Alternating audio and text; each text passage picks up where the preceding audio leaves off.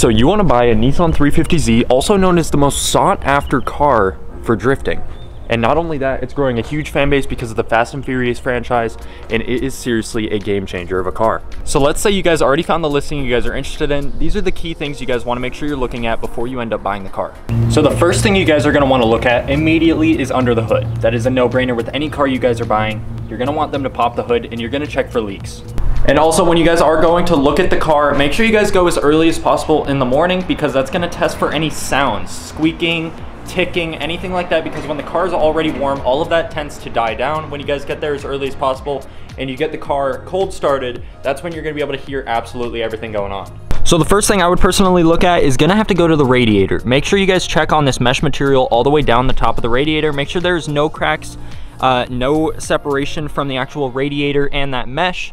And as you guys can see as well, you guys want to make sure that your fan isn't loose. Mine is loose. All of the bolts actually broke, and it's just being held on by the actual radiator reservoir. And obviously you guys don't want your fan falling into your belt and then your belt getting all messed up and your belt grinding the reservoir. That's actually what ended up happening with mine.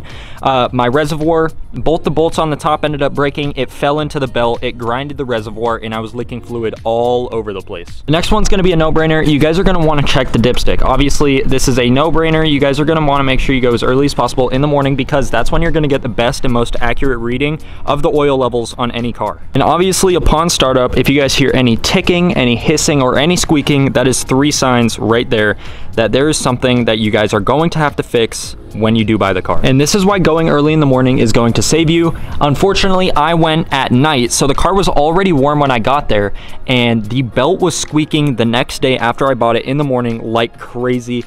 Turns out my belt was fraying completely. It was actually just on a thread. I had to take it to get it repaired immediately, but I had no idea, just because I didn't show up early enough to where the car was sitting, and it would have been a cold start, and I would have been able to hear that squeaking before I even made my purchase. The thing you guys obviously could do is get on the ground. I know this isn't ideal, but get on the ground, make sure you look under the car and see if there's any leaks whatsoever, especially after they start the car up and you guys go for that test drive. When they bring it back, have it sit in the driveway while you ask a few more questions, and then ask if they can move it forward, or just check under the car and see if any leaks happened after the car ended up warming up. Now, upon getting inside of the 350Z, I will say the interior is very weak and it tends to fall apart on you a lot. I don't know how picky you guys are with your guys' interior, but the center console and just the material that all of this is made of is honestly not very great. The vents, I don't even know how this ended up breaking. The door handles go out on you a lot if you yank on them really hard. And this gauge right here, it usually, if it's broken, it'll read 120 oil pressure. So high chances are, if you do start the car and this gauge is completely maxed out, and even more, high chances are that that gauge is just bad. Mine is bad right now. That goes out a lot on 350Zs, so that's not something you need to be worried about. Obviously, you're gonna have to change the sensor, but that's something that's not as important. But speaking of door handles, make sure they all work, because the 350Zs seriously do. The door handles go out a lot on these things. Luckily, mine has not given out on me yet. Both my door handles still work, so we are good to go on that. Oh, that door's locked. Okay, that got me scared for a second. But regardless, make sure you guys are checking the inside and the outside door handles on this car, just because if one doesn't work, the other one probably does. If they both don't work, then that's obviously going to give you problems getting in and out of the car. And if you guys have been enjoying the video so far, make sure you guys hit the subscribe button. It lets me know to make more videos just like this, and it helps me out a ton. So the next thing we're going to be looking for is rust in the trunk. I know that's a weird spot for it, but trust me, it's there on most of them. And make sure you guys check that these hydraulics actually work, because mine actually gave out, and I have to hold up my trunk with 2 sticks every single time. They're only about 50 to 80 bucks to replace, so if those are bad, it's obviously not money breaking the bank to fix those. When you guys do get into the trunk, you guys are going to want to make sure you guys check underneath where the spare tire would actually go. Down here, I don't have any rust problems, but rust usually tends to break through all the bottom of this.